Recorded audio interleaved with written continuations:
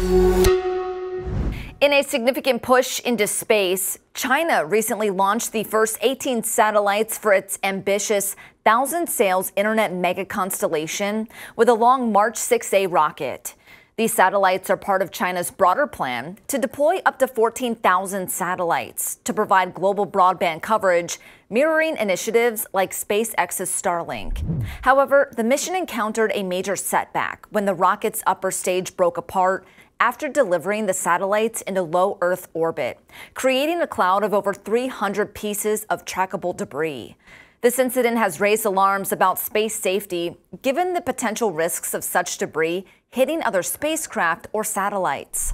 The United States Space Command confirmed the incident Thursday and has been actively monitoring the debris, ensuring there are no immediate threats to space operations or safety.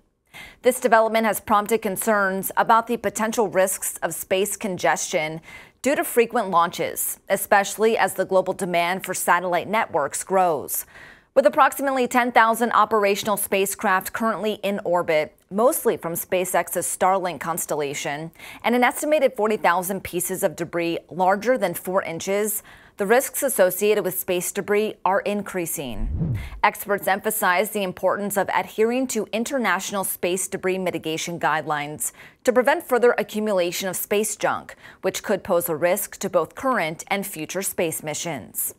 For Straight Arrow News, I'm Lauren Taylor. For more unbiased straight facts, download the Straight Arrow News app or visit our website, san.com.